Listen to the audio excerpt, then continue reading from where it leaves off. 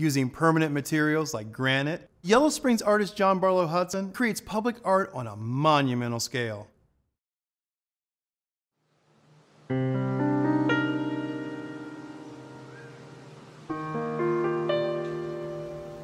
My professional label would be public sculptor, and I've wanted to do that for a long time because you reach more people by making work for public places. Of course, I just started out making small sculptures. That was great fun, but it's like a dollhouse. It's all fine to make a dollhouse, but that's for dolls. You need to make a big, real house in order to use it, to live in it. So, same with sculpture.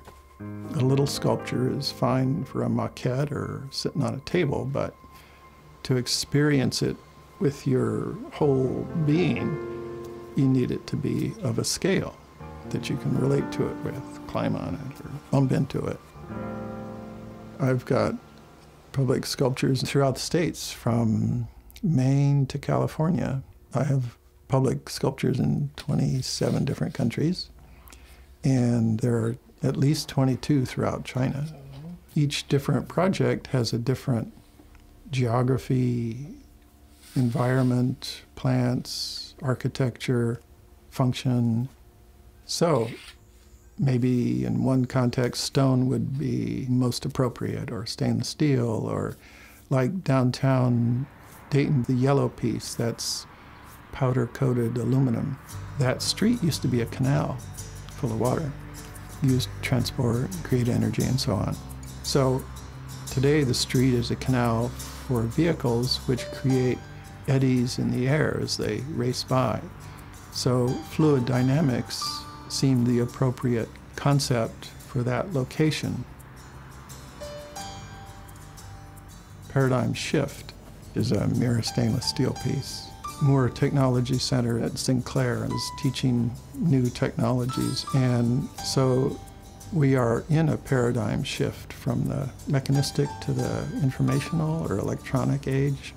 So that piece vortexes up one direction and midway changes and vortexes the opposite direction.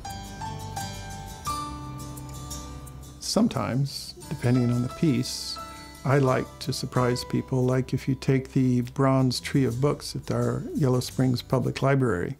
I started out with this stack of books and made this spiral trunk, and then they spin off the top. And then within the tree, I put what were then contemporary things like a cassette recorder and cassette tapes and audiovisual tapes. And I also made a bookworm climbing through a book. And then there's a book with the title of my mother's published novel. Those are elements to discover. It's that discovery that's really fun.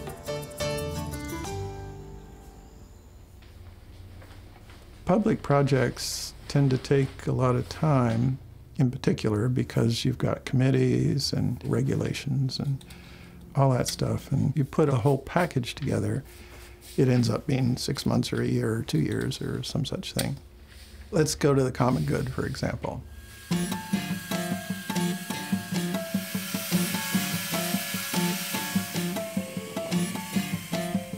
I spent a good 2 years on that project, and that wasn't that big. I had the stone, a very large granite service plate from Wright Pat Air Force Base. I got it for the cost of getting it over here, and it sat for almost 20 years, I think. Well, that's pretty good. I waited until this opportunity came that I could give it a home. The impetus for the common good sculpture was Tim Reardon, the city manager for Dayton, also Cincinnati. And after he retired, Tim got to thinking that he wanted to honor the public servants that he had worked with over his career. As a committee, we came up with the idea of a bunch of quotes, and we decided to run the quotes around the stone so that you have to walk around the stone to read it, so as to engage the viewer. And then the seats, of course, engage you. There's quotes inside, and then you see that you can sit in it.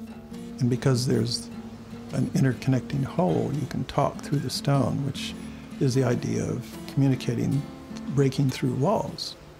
In public service, it's all about communication and coming together.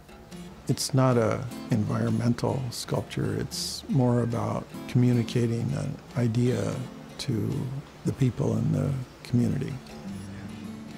My name is Tim Reardon, and this is a project I've worked on for a couple of years. The name of the piece is The Common Good. We had a lot of discussion about what we should name the piece, and it really just felt, this is what we work for, this is what we do the common good. And I want to start it out just by saying a thank you to all the public servants who do such good work for our city, schools, county, state, and country, and the world. And I just think it's appropriate.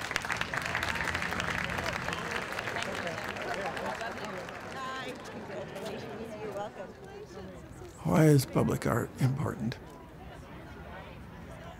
I think it's important because it's a way of embodying energies of that time, which is then communicated with people down through time.